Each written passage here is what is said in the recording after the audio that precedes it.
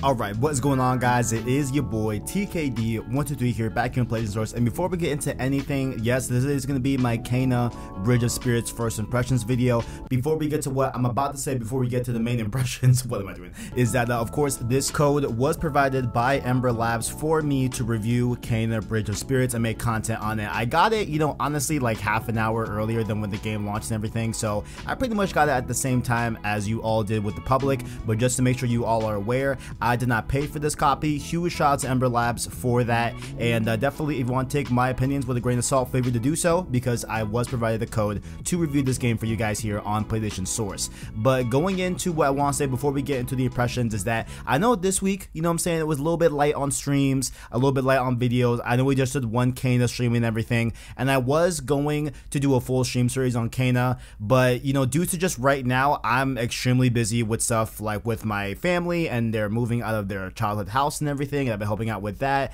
and just a lot of games on my plate right now. I just kind of want to just take a little bit of a step back this week and just play some games to make content on later on this upcoming week. So my apologies. I really do pride myself in having a really high work ethic and making sure you guys have content throughout the week. I just need to just kind of just step back a little bit, play some games, just need to chill out for a little bit, and we'll kick it up to top gear very, very shortly with streams and videos and all that good stuff. So apologies on that, guys. Didn't mean to leave you all hanging this week, but let's talk about Kena Bridge of Spirits. Of course, I'm playing it on PlayStation 5. It is available on PS4 as well. It is going to be a $40 game at launch, so a pretty low cost game overall for a new release. Not $70, not anything like that. And overall, I am really enjoying the game so far. I gotta be honest though, okay, the first stream that we did of Kena, right, I wasn't really feeling it that much. Like, I thought it was pretty good, but like I wasn't really wowed or impressed really that much. Going into my future play sessions this week,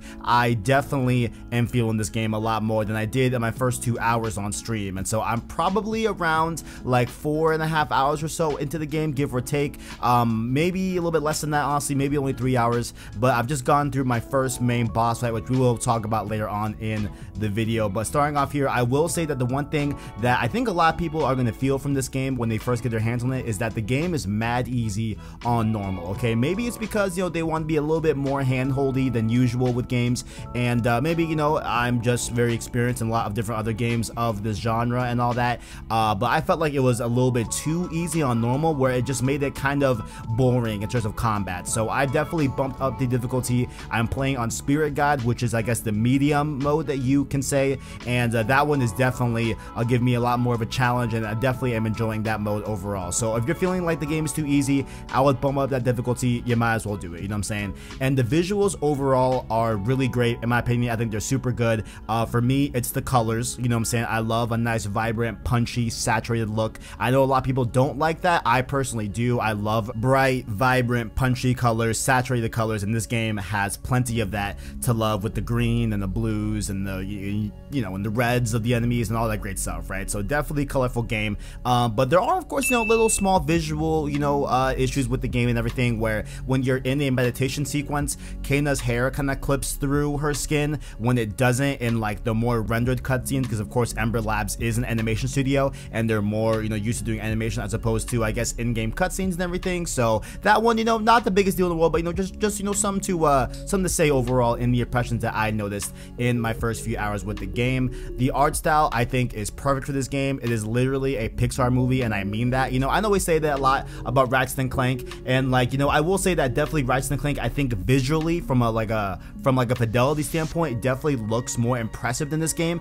This game is not that far behind, okay? I think this game looks great in its own distinct way that I really like, and they double down on it, left and right, in every corner, every nook and cranny of the entire play space that I played so far. It definitely has a nice Pixar quality to it. I definitely like it overall. Now, the rots in this game, they're your little homies, your little companions, you put hats on them. I really want to have this specific rot that I found on Twitter from Broken Games HD. He put up here with the Yankee cap and the Tims and everything. I hope that we can get that DLC coming up for Kana. Probably not, but hey, I would love to see it come to the game. But besides all that, they are adorable, they're really helpful and everything. And you know, at first, like the way they were kind of describing it, I thought they weren't gonna go like that in depth on how you use them in the environment, but they're actually really helpful, and they are utilized in a lot of very smart ways that I'm actually really impressed with. So shout out to the Rot, really like them. The only thing as well, again, another minor gripe, I gotta just, you know, say it out because it's my impressions, right? A minor gripe is that I wish you can skip that little cutscene that happens when you find a new Rot in the environment. Granted, it's not a big deal, it's like 3 seconds long. I'm just being impatient, low-key. I just wanted to kind of just skip over that and just keep it going, because when you beat a boss or you beat like a big, you know, like mini boss encounter, the Rot that you get during that boss battle just automatically just come into your inventory of Rot. So there's no cutscene there, so I kind of wish it was the same thing here. Like, it was cool in the beginning and everything, but you know, at least the option to skip it would be kind of nice. But again, not a big deal. It's 3 seconds, it's really not a big deal. So I know I said during the first stream that when I had the game on story mode, the game's like normal easy mode type deal, I did find the game kind of like boring in terms of combat and everything. And even when I stepped it up to that spirit guide difficulty, I still kind of felt during that first stream that it wasn't really that in depth and everything. But really, once you get into the meat of the game and everything, and once you're really on your way to different objectives in Kana Bridge of Spirits, the combat becomes really fun and really great. You know what I'm saying? Like, I just played the first big boss fight literally maybe like an hour ago before I recorded this,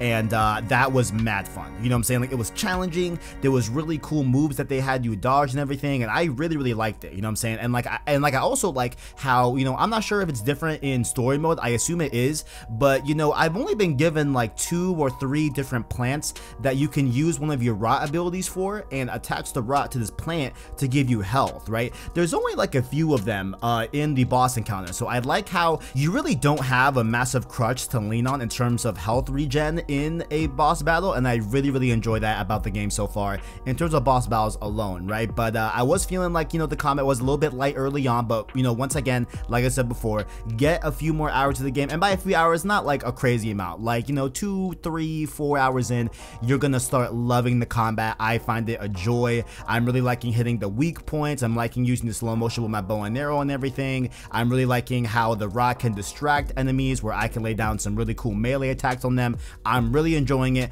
The one thing though I'm really trying to get better at in this game is the parrying. I set this on Joyclicks Gamescast this week, which by the way, youtube.com/Joyclicks, definitely check out that. But I felt like the parrying timing is kind of weird in this game, man. Like, I don't know what it is. I don't know if it's like the animation that she does, or maybe just, I think purely what it is, honestly, it's just like the timing is just very specific, and it's not at times that you think that you would want to parry. It's really cutting it close. Like he really has to almost hit you to get a successful parry off, and so it's very awkward in that vein. But I've been getting better at it as I play more and more, but I do still feel like, you know, the parrying timing is kind of weird in this game overall. Now, I will say that the game has a great sense of exploration. I feel like there's always something to find in a given environment, whether it be more currency to buy more hats for your Rot, a meditation area to boost your health permanently as well, or to find more Rot in the overall landscape as well. Like, there's a ton of really cool things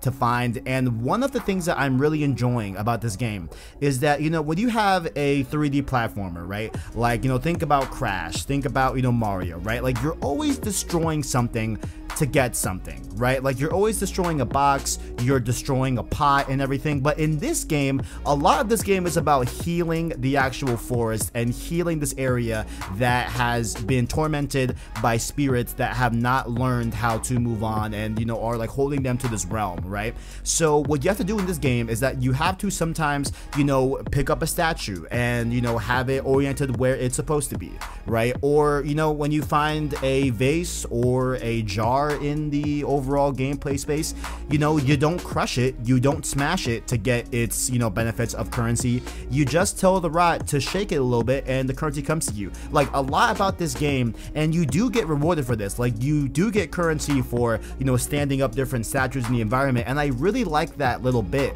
where they could have just done the usual third-person platformer thing and just have you smash everything to get currency. But the way that they also melded in where, you know, Kana is a spirit healer. She's a spirit guide. She's healing. That's her thing. And that also translates to how they take certain elements in the gameplay space and reward you for healing those things. I think it's a super cool touch. I really like that. I don't think a lot of people are talking about that, but I just think that was super prominent, at least when I was playing it. Really enjoyed that part as well. A big one for me that I'm getting a little bit annoyed at, you know, more and more, again, not a huge thing, not like a game breaking thing, but a little thing, right, is that when you have the map, right, you can't put a waypoint down. So the map will tell you where you're supposed to be next, but the problem is that you're checking the map constantly to make sure that you're going the right way. And I wish that you could just put down a waypoint, you know what I'm saying? That's a kind of like a modern thing that I think is one of the aspects that makes this game feel like an old school PS2 game in a lot of ways in terms of design. That's one of the things that I think really does lend itself to having that opinion with a lot of people, is that there are just little things in this game that I wish they kind of just, you know, I wish they kind of just did, right? One of the things like having a waypoint on the map, but it is what it is, you know what I'm saying? Also, another thing too that I've been noticing, you know, in spite of all the good in this game, is that there are some other movements that you control in the game that are not Kena that definitely feel kind of shaky and janky and kind of just feel like, you know, not really that polished, right? One of them is that there's this thing that you can do in the environment where you shoot 3 targets and this like water orb, you know, comes out of the last target, right? So you put this orb onto a root of a plant around the area, and it will give the rod the ability to kind of use the water to meld and bend into this big monster that you control with your right stick while controlling Kena with your left stick, and you're supposed to guide the rot monster to a specific, you know, environmental destructible thing that you're supposed to either destroy to get through to the next region, or to clean off a statue with this, like, you know, red gunk that's on it, right? When you're actually moving the rot monster, sometimes it feels kind of like jittery and janky, and I feel like the camera is shaking in a weird way. Like, it just doesn't feel like that polished, right? Like, that is an example. Another one is when Kena is sliding down a ramp. That just has never felt great to me in the game, because you can control Kena a little bit during that phase, but it just doesn't feel that great. Those are 2 things that I definitely have been noticing more and more as I play the game, so I definitely want to just have that there in the impressions as well. But overall, you know, let's end off here with probably my biggest highlight so far, the first boss fight. It's with Taro. I'm not gonna spoil anything, but oh man, that boss fight was fire. Okay, I definitely enjoyed that boss fight in terms of his moveset and how you're able to really discern what he's about to do and everything. And once again, like I said before, the fact that you only get 2 healing plants in this, it really does raise the stakes, really makes it super challenging, and I really enjoyed it. There's a lot of really cool things where, you know, they have specific clothing on them, at least with this boss fight, that, you know, you're supposed to shoot to trigger different certain stagger states to be able to do damage on him. It's a really great boss fight. Really liked it, and the end cutscene of that whole thing, like, really does, you know, flex that Ember Labs is at heart an animation studio, and they were able to make a, I would say, pretty good game so far. So overall, I'm really enjoying it, guys. If you guys are on the fence about it, I think you should check it out. I think it's worth your time, honestly, if you have a PS5 or even a PS4. You know what I'm saying? I haven't heard people complain that much about the PS4 version and how it's running, so maybe it runs great. But down below, guys, if you've been playing the game, what are your thoughts? Do you like it? Do you hate it? What do you wish was changed in this? Are you about to, you know, buy the game pretty soon? What are your thoughts? Let me know down below in that comment section. And as you are down there, make sure to not forget the description. You can find links to our Discord, our Twitter, and our Anchor link. That way you can enjoy our long form content in podcast format, like of course the Road 2 series, Road to Forbidden West, coming up very shortly, guys. Definitely don't sleep on that. It's gonna be a good one. And yeah, like the video if you enjoyed it, as well as stay subscribed to PlayStation Source to keep up with the latest and greatest and all things Kena Bridge of Spirits, and of course PlayStation as well. Thank you all for watching, and as always, greatness awaits.